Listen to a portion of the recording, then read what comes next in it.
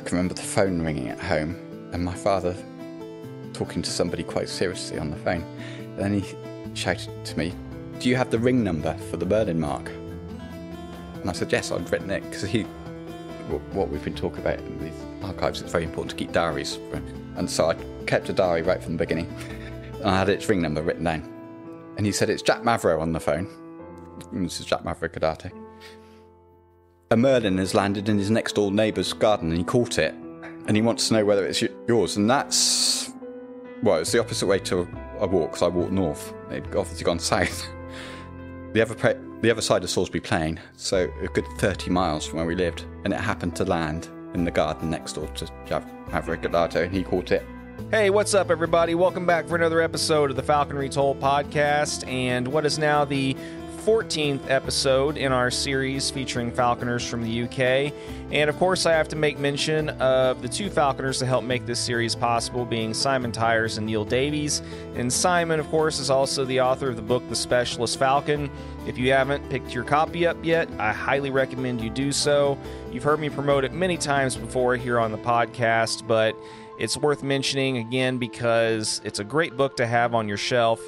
Lots of great information about flying long wings in particular, and also incorporates more modern applications like flying to the drone and things like that. And if you are interested, you can also get a signed copy from Simon on the website as well. So if you haven't picked up your copy yet, head to thespecialistfalcon.com and definitely do so. And of course, Neil is also the editor for Pursuit Falconry and Conservation magazine. If you haven't subscribed to this publication, I highly recommend you do so as well. There's lots of great information packed into every issue, and there's a lot of good art and advertisement for new products in falconry and things of that nature as well. So it's definitely worth checking out, and if you haven't subscribed, I highly recommend you head to pursuitfalconry.co.uk and do so. It's well worth the money.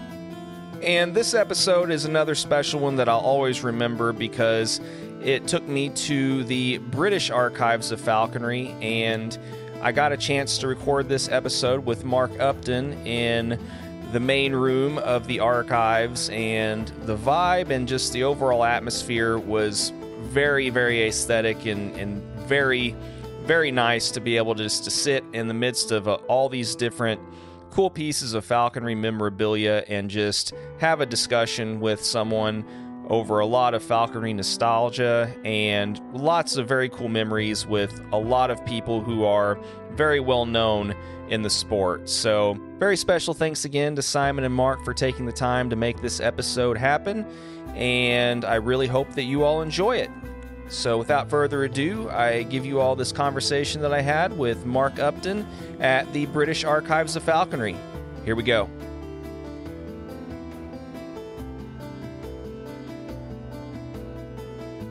Mark, great to meet you. Great to meet you. Thank you for coming. Yeah, no, thank you, and thanks for meeting me here on a rainy, dreary, overcast Sunday afternoon. I hope you didn't have anything else better to do today. But no, though a bit surprised to see the rain because it wasn't forecast, but God, we need it. Worst drought since '76 or something. Really? Yeah. Really? You guys had much issues with that in the past then, or?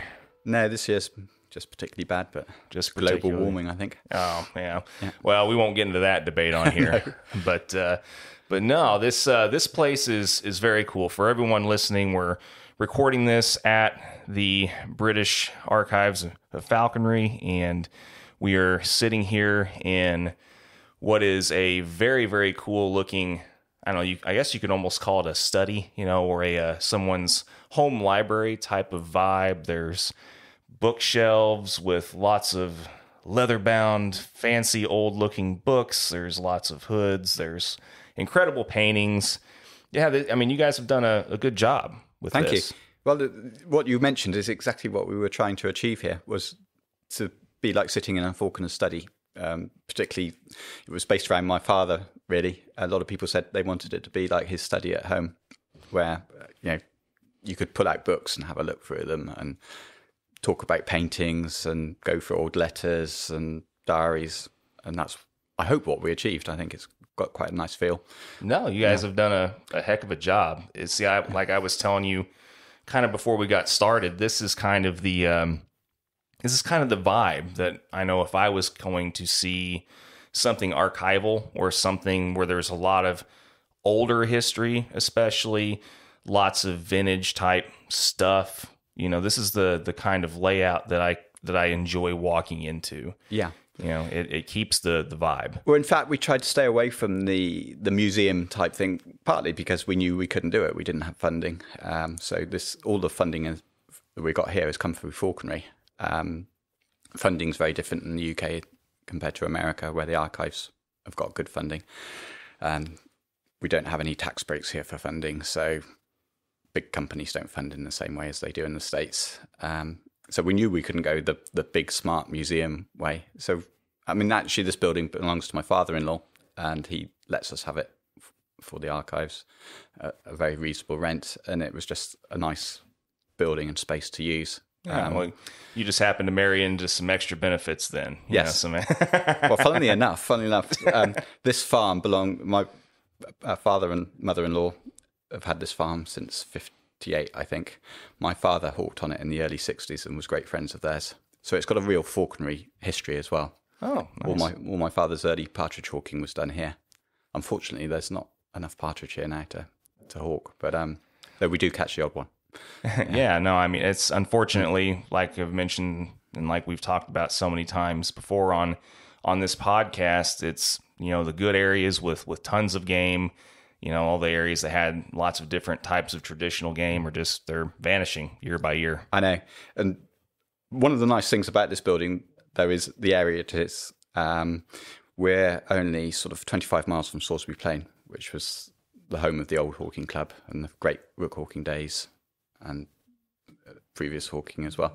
And we're only about 5 miles as the crow flies from Avebury, where there was a lot of hawking in the early days of the BFC. The BFC more or less started with hawking around Avebury. So there's enormous history just in this area. And we're on the edge of the Marlborough Downs, which is an area of outstanding natural beauty, but did have a lot of partridge in the past. And there's huge history of falconry in this area going back to medieval times. Really? So it's really well placed as well. Well, very nice. Yeah. We'll talk some more about that then, because we in our country we don't have the ability to be like, oh well, so King so and so or Lord so and so didn't come and hunt like our field that's right next to Walmart now, whatever. Yeah. So if you could go into some of that history, that'd be really cool. Well, some of it, the early history is tenuous. But David, who's here with us today, but not doing this interview, lucky chap, but he knows more about it than me, so maybe he should have been speaking. But there's big links to different falconers who lived in this area.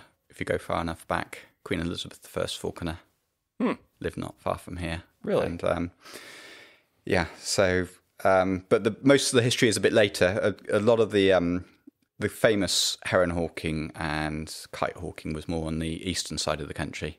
But when that came to an end and the the old hawking clubs started, they were looking for open country where there was rooks, and the Salisbury Plain, which is now a military training area, was ideal. It was a huge area of open rolling downland, and so they started there and went on for a number of years. And it's all written about in my father's first historical falconry book, which actually I'm told is the book that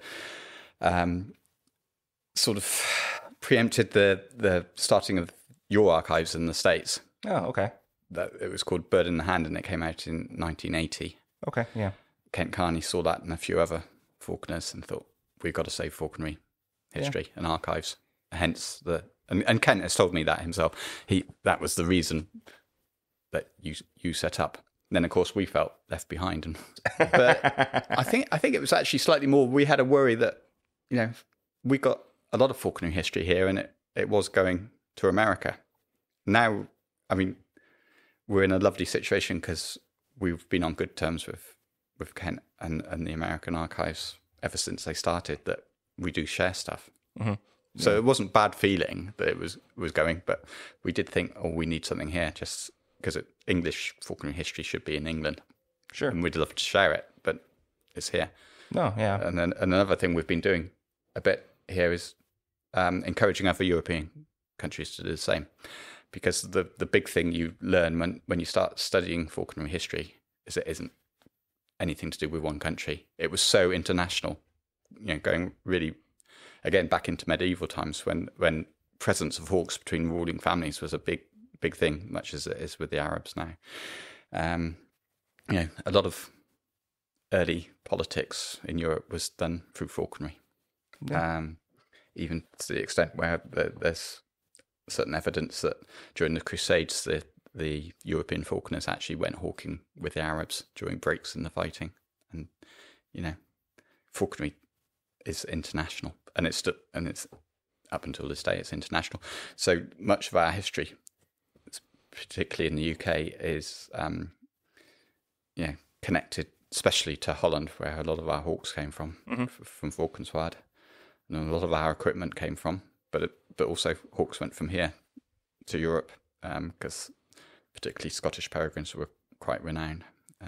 As ISs, we were getting passage hawks from Falkenswaard, but a lot of ISs went from the UK to other countries. So so it is international. And what we'd really like to see is the sharing of archives set up in Germany and Holland and France and Spain, and then us all working under the same sort of umbrella and sharing stuff. And again, in America. Sure, yeah. And I do vaguely remember Kent talking some about some of that stuff now whenever I had the chance to talk to him and John at the archives recently too. Well, Kent, along with my father, when we started this, they were both our honorary patrons.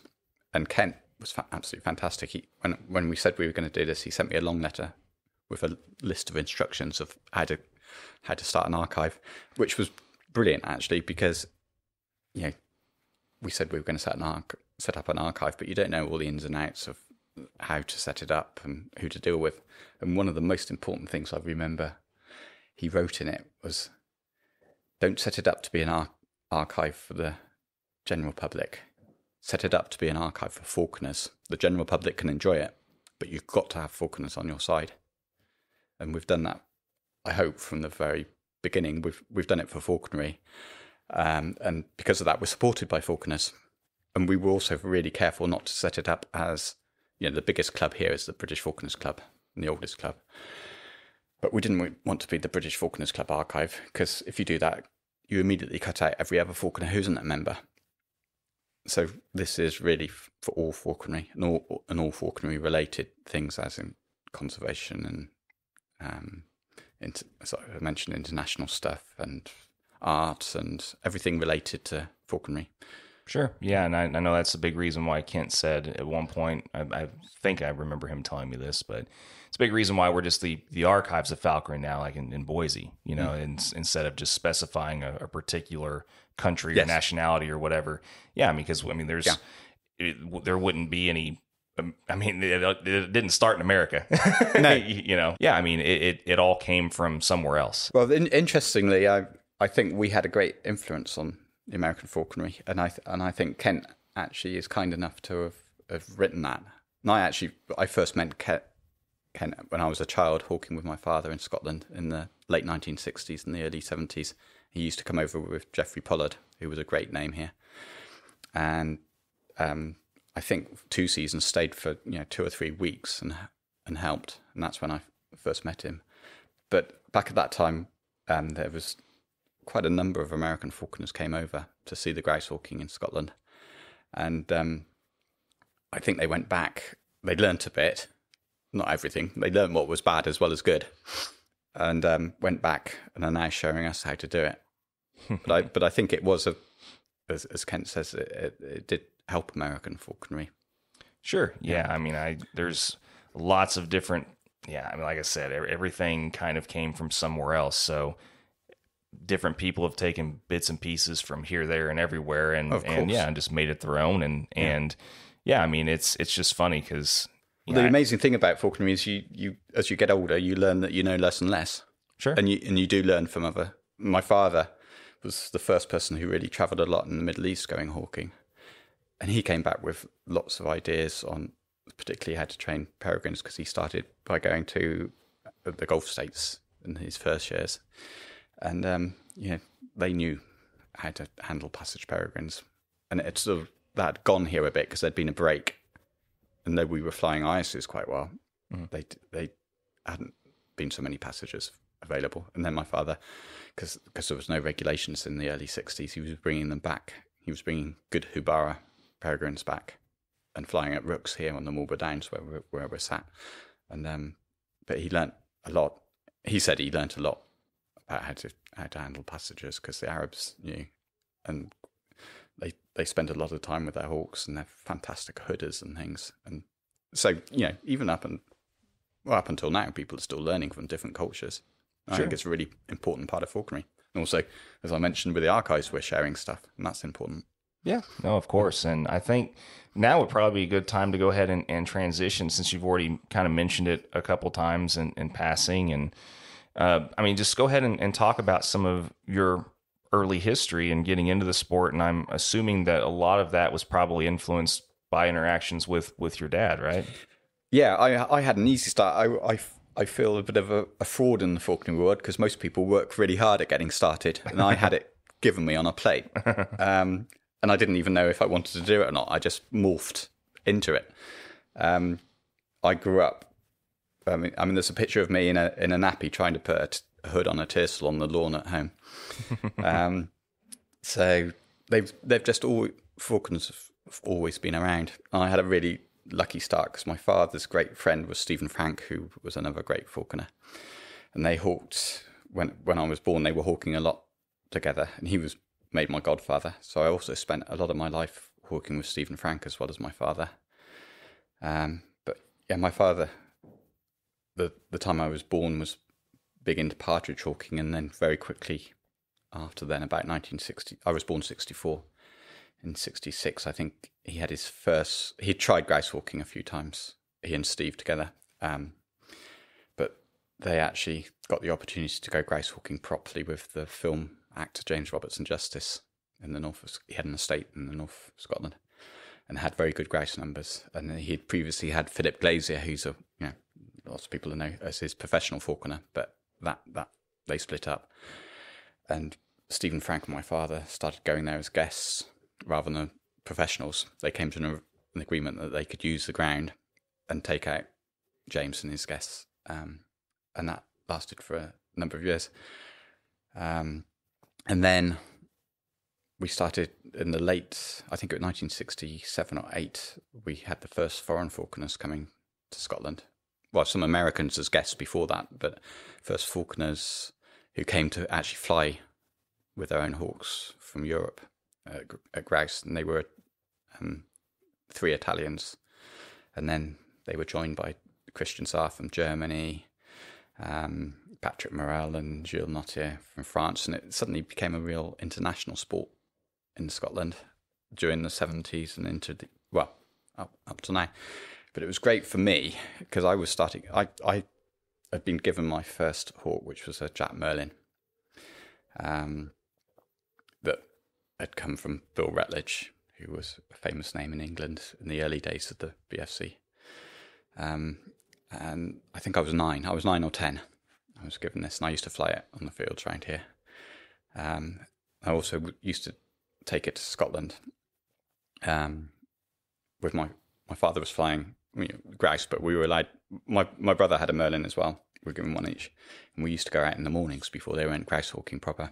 And it wasn't the best lark hawking because there's too much cover there, but he used to get them going. And then I used to have to come home from school. My mother would drive me south, and then I'd be picked up outside school in Marlborough, which is the local town, and brought up onto the downs by my mother, who was actually quite a good falconer herself. And we'd go out lark hawking. My brother lost interest immediately, so I suddenly had 2 Jack Merlins. And I actually, unlike most people with Merlins, I actually flew them for a number of seasons. Their best season was the first season, but they flew for 5 seasons before they went back into a breeding project, and they flew well. But all that time I was also handling, not flying, but handling my father's peregrines, and I was made to carry the cadge on the moor. As soon as I was tall enough that the legs of the cadge reached off the ground, I had to carry the cadge. And I was hawking with all these different people because we were all on moors near each other in the north of Scotland. So, 2 or 3 days a week, we'd be hawking with somebody else on their ground, or they'd be on our ground. So I was influenced by all these different styles, which I think was just an incredible education, which not many people have been lucky enough to get. And then I actually didn't have my first peregrine, though I could fly peregrines because I often helped my father. But I didn't have my first peregrine until I left school, when my father gave one of his first that he bred to me, who turned out to be the best thistle I ever had. Absolutely outstanding. And he taught me more than I taught him, I think. But he was real great. And he, in his first, we caught the first grouse he saw, which was complete luck. But you need luck, don't you? Mm-hmm. And he went on, and I think he killed 25 grouse in 28 flights or something in his first season before I had to come south. You got lucky. I got very lucky. Because, a hawk like that does teach you a lot, even though you can learn a lot yourself. But if you've got a hawk that goes up and waits in the right position at a great pitch, you can concentrate on a lot of getting other things right.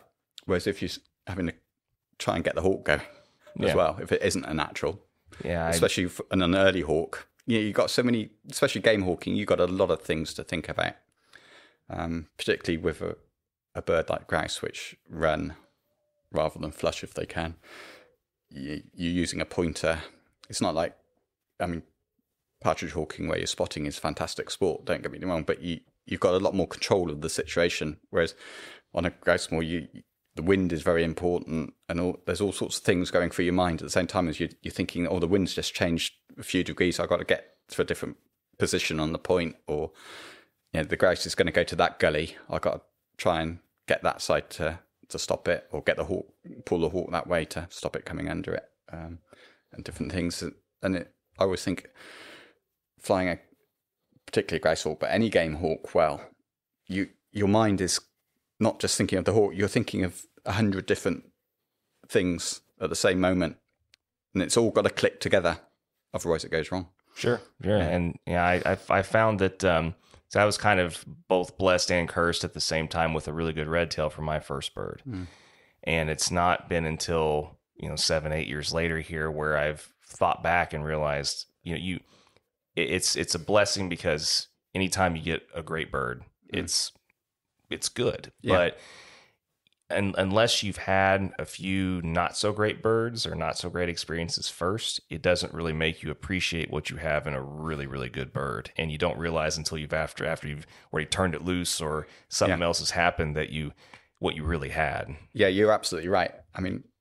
I did know I had something fantastic at the time, because everybody was telling me this is one, and you won't have another in your lifetime like it. Can't appreciate it. It's true. And I've had good ones since.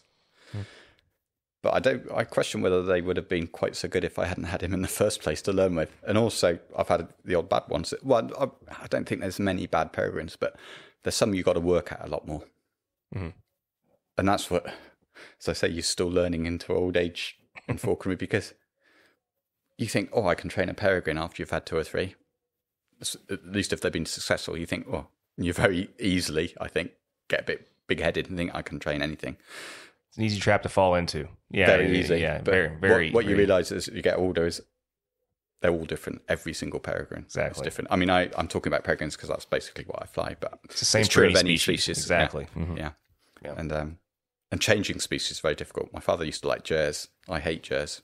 I find them the most temperamental, especially jerkins. A peregrine is much more straightforward, but you make a mistake with a jerkin, you're in big trouble.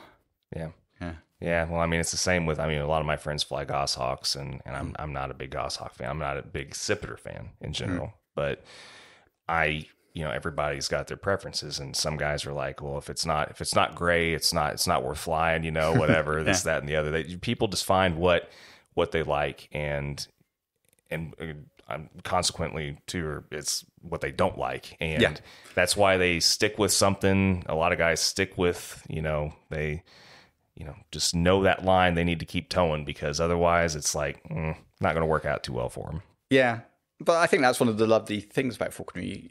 All falconers are different, and you do get some falconers who love flying different species. One I can think of, one of the greats I can think of immediately is Christian Czar, who I spoke about earlier. He's now in his 90s, and he was hawking until 2 years ago when he was 90. But unfortunately, COVID has sort of hopefully not finished it for him, but it's made it difficult. But yeah, there was one of the very top long-wing flyers. So much so that my father said the first time he met him in the 1970s, he went to a German meeting, that there was a queue of more than 100 people stood to watch Christian fly because he was the person to watch. And but he flies a Goss equally as well. He loves them just as much as he loves a peregrine. And I actually really enjoy going out. Though I'm not a Goss man myself, I love going out with Christian with a Goss because it is, to watch somebody who has flown Gosses well for 60 years or 70 years even, it's just magic. And but then you get other falconers who really, like me, I've specialised in peregrines, though I do like Merlins. You get the specialists as well, but there's no laws to falconry, and there's no rules that you should follow. And sure, yeah. No, totally agree. Yeah, I mean it's a very much to each their own type of sport, and basically if if one guy doesn't like something, well, all the power to him. Doesn't affect what you're doing. And it's very easy also to grow up with specific ideas because I mean here there's very few. I've never seen what I call a decent Saker in the UK because we're not a country where we get them naturally anyway. And those who have imported them, you're not going to be able to import the top Sakers from Asia and places because you're competing with the Arabs. So basically, I think we get the rubbish here, and they don't fly well in the wind anyway. And England's a windy country, so I thought, Sakers are rubbish. And then I first went hawking with a Saudi friend who I still hawk with, but my father took me when I was 18 for my first proper Hobara hunting trip. And the Saudis are not peregrine men; it was just Sakers and a few Jers. And these Sakers were something like you've never seen. Really? We'll start with you walk into the camp, and you had a job telling which were Sakers and which were peregrine, which were Jers, until you looked at the length of the wing, because there was no size difference, or very little size difference. And these Sakers, they fly like, some of the ringing flights of Hibara we were having, and they're so persistent and they can stoop so hard. And I think it was much like the heron hawking of the old days here. You could chase a flight for 5 or 10 minutes with a Saker and maybe see 30 or 40 stoops. And they're beautiful as well. I mean, they're not fluffy things like we get here. They're sleek and fantastic looking birds. So you shouldn't ever have prejudices either. I mean, a lot of people don't really approve of Harris hawks here, but I mean, a good Harris hawk flown well can be worth watching. Yeah. Well, and as you know, I mean, red tails and Harrises are a huge foundation of falconry in America. I mean, it's a huge amount of your falconry is with hawks like that. So yeah, I mean, you're welcome to have your prejudices, I guess, if you want, or your preferences, but I mean, it doesn't necessarily mean that just because you've not seen... But they can be proved wrong. Exactly, exactly. Yeah. And just because you haven't seen a good one fly doesn't mean there's not good ones flying, somewhere. So, yeah, but just out of curiosity, I have to ask, and I mean, you don't necessarily have to name names or anything if you don't want, but growing up, I'm sure with all the successes that you've seen, with all these pretty renowned falconers coming to hawk with your family and all these different things kind of happening with you growing up, seeing what were kind of some of the, I don't know if you can even call them funny, but some of the more noteworthy things that not just the good lessons, but some of the hard lessons that you learned from watching other people fly. Well, I think that was actually one of the benefits of seeing all these people fly, because you saw some of the mistakes as well. Yeah.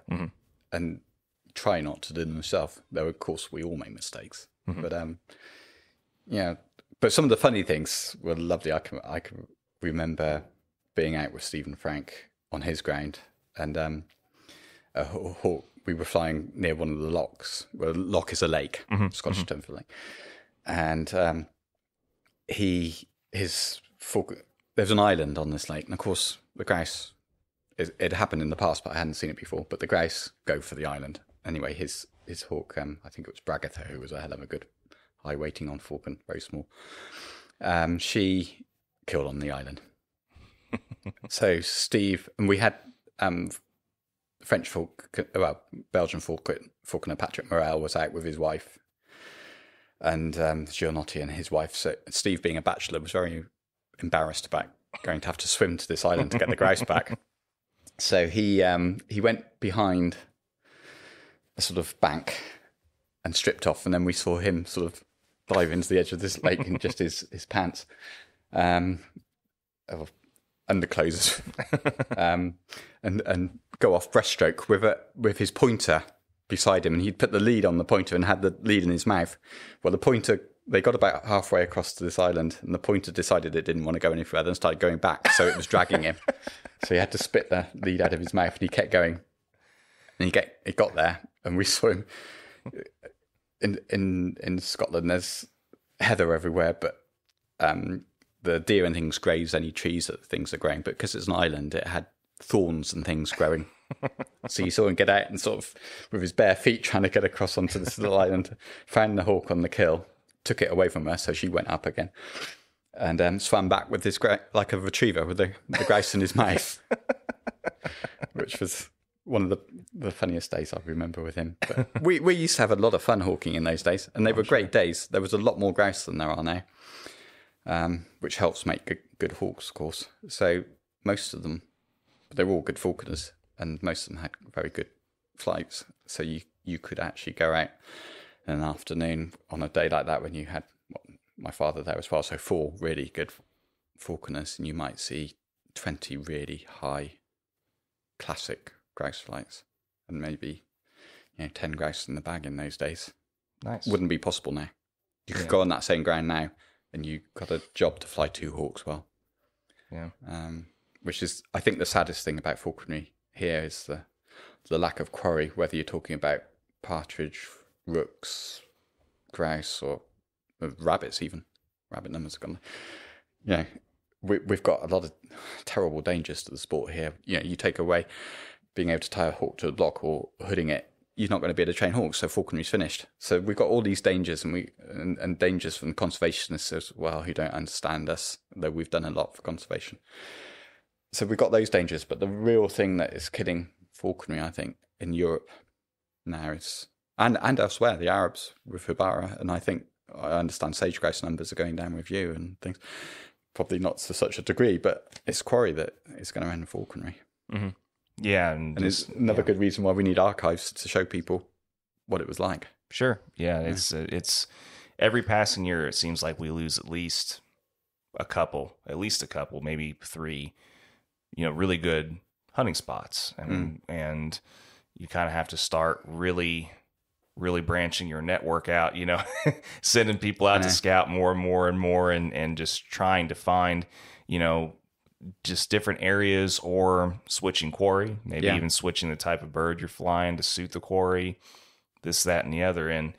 And I mean, there's been lots of guys that I know that said if they, lose this or lose that, then they're probably just going to leave the sport. And that's going to keep hurting things more and more too. I think that's one of the big dangers is because obviously the sensible attitude, and I think you're more forward thinking than we are in this in America, but is finding new quarries or different country or whatever.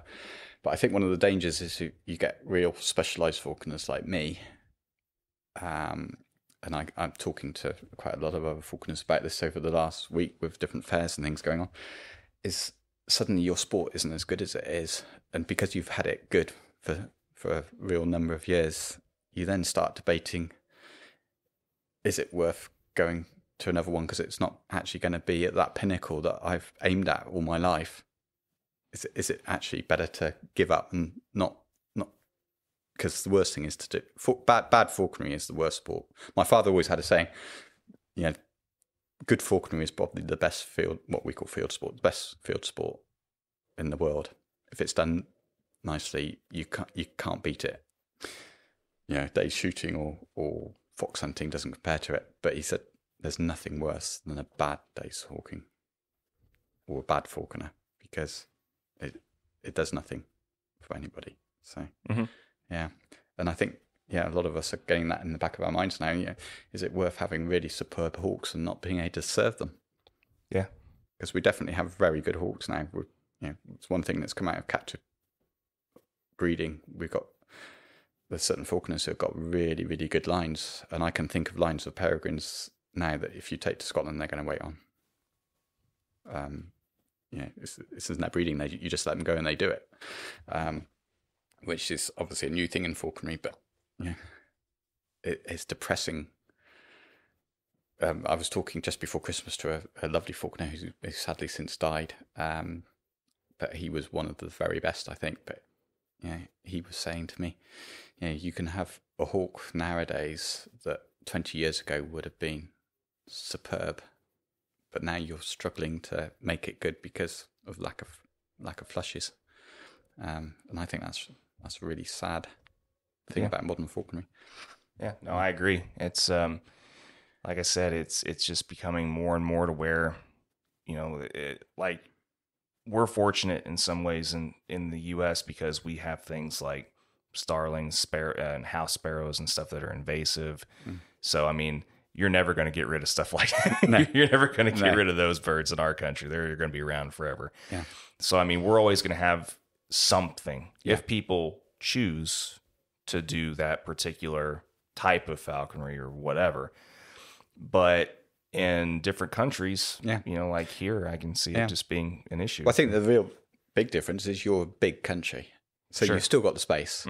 That's another one of the reasons why lack of quarry in Europe now, and we're probably one of the luckiest in the UK actually compared to the Netherlands and Belgium and places. But it's the population and keeps in all the lovely wild parts of the country where we used to hawk are actually getting more populated, and even if they're not getting more populated, more of that population want to do, and you can't blame them, but they want to go walking over mountains or hang gliding and things, and that all affects us, and sadly affects wild populations of birds because wild populations don't do well with too much influence from mankind.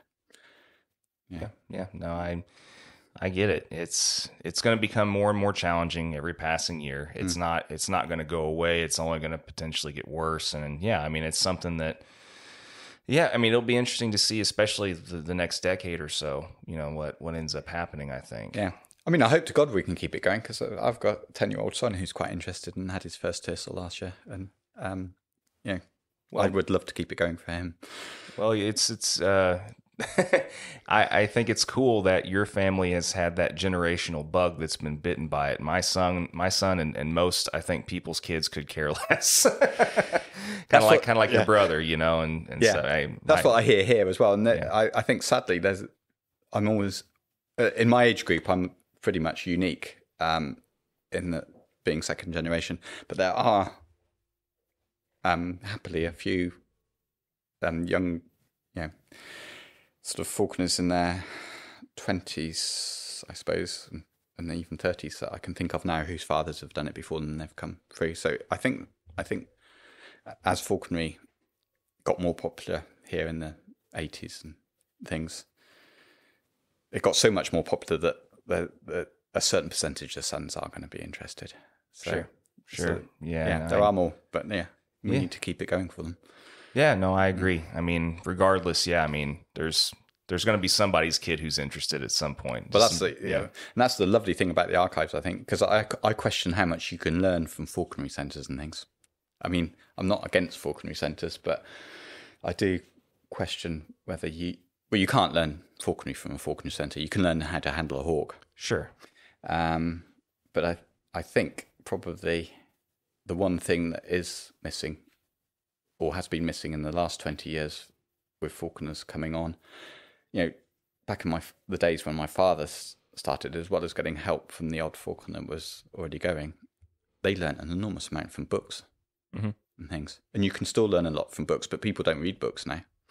But at least by getting the archive going, we do get a few younger falconers coming here and looking at stuff and saying, oh yeah, perhaps I better get a a library together myself, because you can't learn everything from books, but I think books and even looking at falconry paintings and people's letters and things, you can learn a lot to help you. You still need to learn from another falconer, really, but sure, it can add a lot to your education within falconry.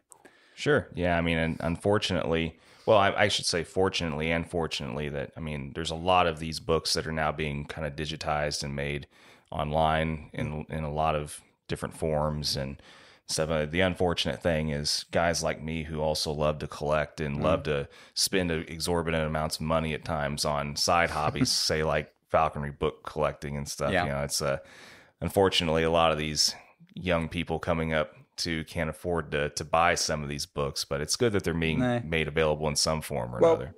Funnily enough, we've been discussing that in the archives. We discussed it at our last board meeting, because we've produced 3 books now, 4 books. I think we're going to digitally copy those as well and get them out there, probably free of charge, just so that people, although they're archival books, but you can still learn a bit from them. And I'm hoping that's going to happen more. I think it's something we as an archive can do. We can produce books that aren't economically feasible for a publisher because it's a very limited market. But 2 of the books, three of the books we've done, we actually got funding from other people to help with. So with that funding, we can produce books that normally wouldn't be produced, and we can get by making them digital, we can get them out there for everybody. And our thought on that was, we don't think it's actually going to affect the market for proper hardbacks that are nicely produced, because there's people like you, the collectors out there, don't want digital copies. They still will spend the money on the proper copy. And I don't think it's going to make any difference at all, because there's a huge difference between having something on your computer screen or your iPad and a lovely leather-bound falconry manuscript in your hands. Yeah, I've got friends that refuse to buy digital ebooks and stuff because they want something that they can tangibly hold in their hand and read and smell. In some cases, people just love the smell of those new books. And I loved it, and it's part of what we were talking about, the feel of this archive. I love going to a falconer's house who's got a collection, and if they're kind enough to let you sort of look through their shelves and get the odd copy out to look at. And then when they come back to visit you, you do the same for them. I think that's a great part of falconry friendship and sharing the knowledge. Sure. Yeah. Yeah. No. Well, I think that we need to switch gears back again, though. And you mentioned one funny story about things that you witnessed growing up, but I want to hear a couple of your personal stories. Some of the more I don't know, memorable things that you had happen either with a bird or a particular hunt or something that you've accumulated over your years of practice. Well, there's of course hundreds of them. It's trying to think of them at the right moment. But I do remember that first Jack Merlin that I was given by my father, but came from Bill Rutledge. It was actually bred by... he owned the parents, but it was bred by Leonard Hurrell, Dr. Leonard Hurrell, who's also another big name in falconry history over here, because he was involved with the very early breeding. And his father was one of the most famous naturalists. So I got given this, and I was training with a lot of help from my father, I have to say, because it was my first bird, and I'm not sure a Merlin is your best bet for a first bird, but... we were doing okay, actually, and then, it was coming well, sort of low on the credence for a few days. So my father, who was always very keen on getting hawks going loose quick, and I agree with that, but we took it out on the downs near our house, which is only sort of 10 miles from here as the crow flies, in a lovely ancient valley on the downs, which is called Valley of the Stones, and it's where a lot of the stones that made Stonehenge came from. And they're just lying in the field. There's thousands of these stones, and the Wiltshire name for them is grey weathers, is what we call sheep here as well.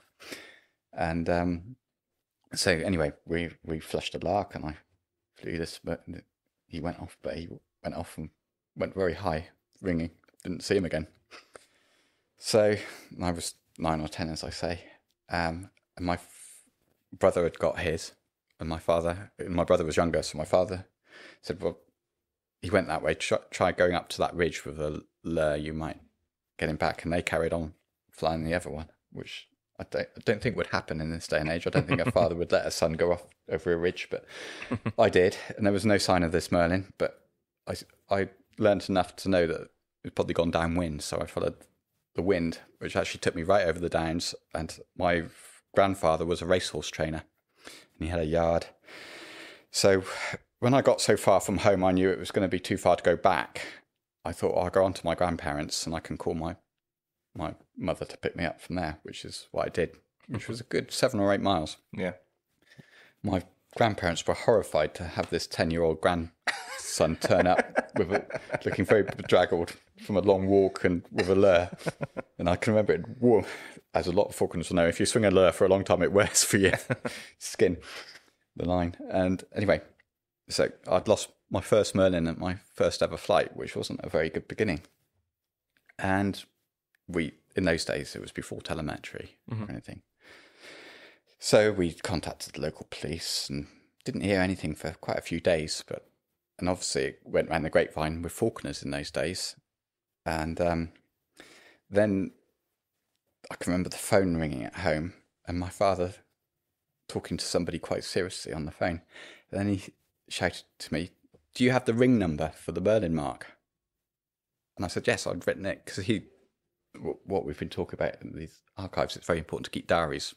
And so I kept a diary right from the beginning. And I had its ring number written down. And he said, it's Jack Mavro on the phone.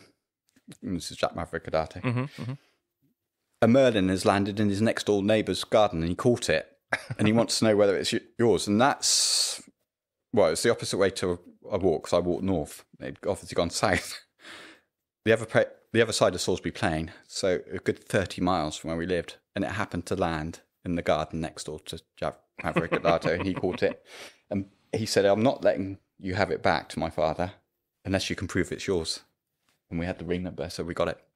And I was taken off as a 10-year-old. I already had met Jack, but it was, I was a bit in awe of Jack Maverick Gadato, who was one of the famous falconers, and having to go there and pick up a Merlin that I'd stupidly lost was not a good start to my falconry career. But I think it's a great story.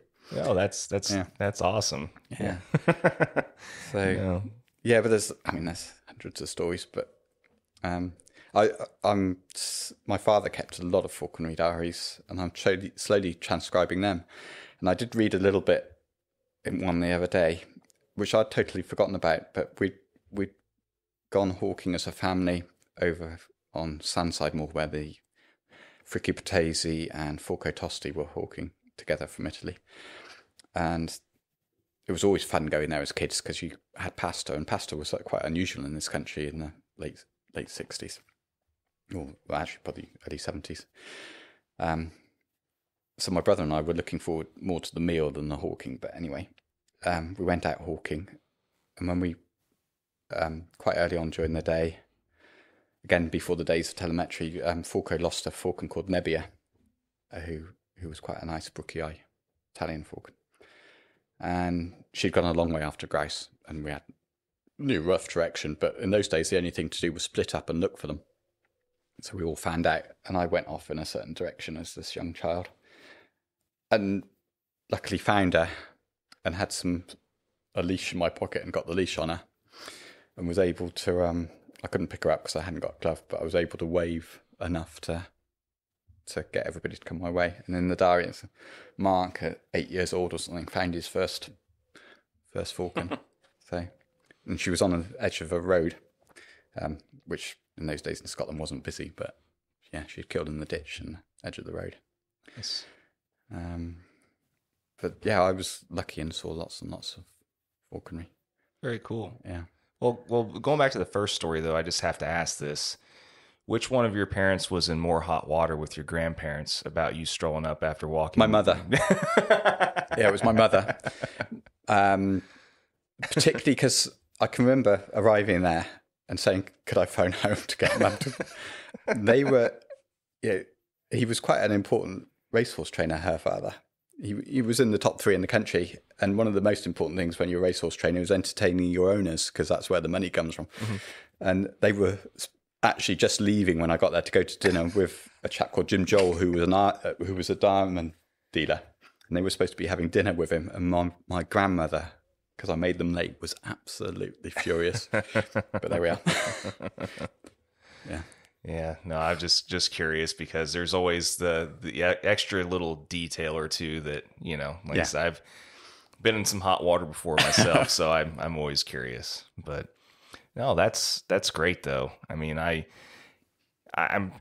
would love to be able to sit down with other guys like yourself and just record hours more of just the straight stories, because there's so many, and that's part of our mission and why we do this, is so that hopefully, unless somebody decides to set off a huge EMP somewhere and wipe out all hard drives and electronic devices or something, I mean, our goal is to get as many of these recorded and passed along. Yeah, well, I think that's a really important part of falconry, is get this all recorded now, because we've talked about the dangers. Now I hope it doesn't ever end, but there are dangers, and that's why archives like this, your archive, these digital copies of stuff, I think are the most important thing at the moment. No, I agree. But well, I mean, so I guess out of curiosity, I mean, we can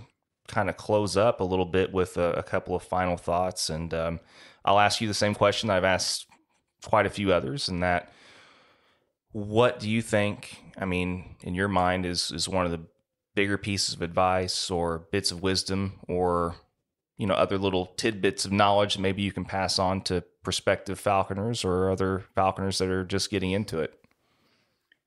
I think that the most sensible thing to say would be enjoy it. You see so many falconers out there who get so involved that they're almost not enjoying it, because they're so wanting to be the top and have the highest weighting on hawk, or at least not have failures in front of other people. We all have failures, so I think forget about that and enjoy it, because it is, if it's done well and in the right places, it's such an enjoyable sport. And it isn't just the falconry; it's the company and the country you're in. I mean, some of the wild places I go hawking in Scotland, it's hard to believe there's anywhere in the UK as wild, where you can sit. I can remember a day 2 years ago, I had first kill with a young falcon who I'd gone out a long way on the moor with, and I like to feed them up on their first kill, even if you can't fly them the next day. It doesn't matter. Give them what they want on their first kill. And she'd killed down in these rushes. I mean, she'd actually done it from a reasonable pitch, but it ended up not a great flight like a lot of first ones, because she'd killed in rushes. It was a chase through rushes, and she killed. But it was a nice spot, and I could sit there in these rushes, let her have what she wanted. I just put a leash on her and tied it to my bag and sat with her. And I couldn't see another house, another human being. I couldn't see anything made by man. And I could see a good 40 miles in one direction to the way to the mountains, and I couldn't see. And somewhere like that in Europe is really special. I know you've got lots of places like that at home, but you'd be surprised. They start dwindling more and more each year too. And I was sat there thinking, I'm a real lucky man to be able to do this. Yeah. So enjoy it. Beautiful. Well, I think that's a great note to end on then. And again, thank you so very much for doing this. It's been a real pleasure. Yeah, I enjoyed it. And no, I mean, it's like I said, it's really important to me, especially, that, I mean, some people write books, some people, whatever. For whatever reason, I've enjoyed doing this and enjoying meeting lots of other people like yourself to get an occasional story here and there, and hope we can keep doing it. And like I said, I'm really, really happy with how everybody's been in this area so far. I mean, everybody's treated me very well. Everybody's been very cool. Lots of cool stories to share. We can be a bit hospitable in the UK, of course. Well, I mean, I can't speak for all of my hosts. I mean, there's been a couple, I won't name any names, Simon, that have occasionally made me weed through all kinds of thistle, thorns, etc., and manual labor, like, pheasant pins and things like that. But I appreciate, you actually being nice and letting me sit on a nice cushy couch and talk to you here for about an hour. And yeah, no, I'm like I said, hopefully we get to do it again sometime soon. Yeah, well, we'd love to show anybody around at any time. Yeah. This is here for falconers, whether they're English or anywhere else in the world. And though we're not open to the public all the time, we're happy to show public around as well. But falconers particularly, it's a real honour to show any falconer around here. And if people want to come and visit, they only have to contact me and we open up. Okay, cool. Well, what's the easiest way, just for people real quick, if they want to check it out, what's the easiest way to contact we have them? a website and a Facebook page, so either of those ways. Okay, what's the website? It's www. Archives of Falconry, all one. Okay. Oh no, British Archives of Falconry. Is that right, David? Yeah. .org. Okay, perfect. All right. Well, like I said, thank you again so much, and let's go check some more of this place out. I want to see it before I go. Yeah, I'd love to show you around more. All right, beautiful. Thank you. Good.